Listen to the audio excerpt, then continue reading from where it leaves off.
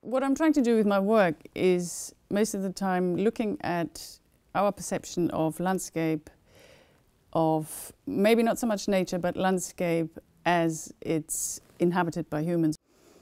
Looking at paintings that more often are sort of coming from the Romantic Sublime era, German or Scandinavian. And what I've been trying to do for a long time is to sort of represent and reframe those landscapes with the sort of human psychology in mind, that the landscape represents something beyond what we see, obviously, and the whole notion of the foreground, midground, background is really interesting to me, that you have a sort of sense of time moving through the landscape. At the moment, looking at mainly two areas, the lift as a space that's moving, where I'm hoping that I can enable a window to be cut into the lift, because it's actually going through a glass shaft. So you could see the outside through that window. Alongside the window would be a video project, a video screen, but exactly the same size as the window. So I want to do something where the movement of the real window has relationship to that film, which most likely will be filmed out of that window initially.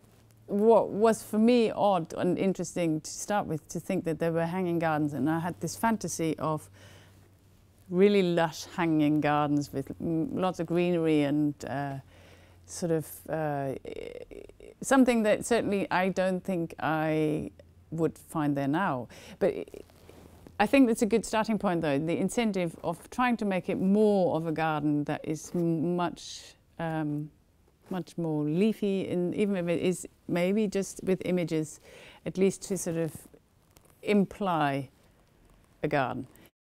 I'm really interested in this sort of presenting something, making something possible where you can sort of disappear either in another space because of a narration or a sound, or by looking at very small intensive stereoscopic images.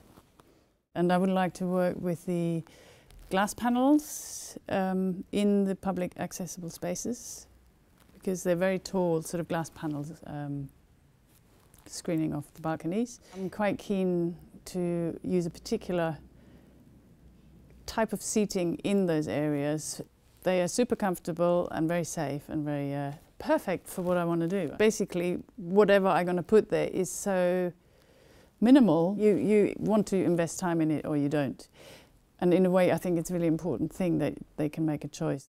All those people will be in a different mood every time they go, and they will be repetitively going there. So in a way, I want to take that on board as well, that there's a sort of certain amount of change to allow for different moods and different weathers and so on. And I'm also hoping I could do some more planting of grasses, etc., in the balcony spaces to animate that space a little bit more, because in a way I want to make use of the fact that it could be a really beautiful place to wait.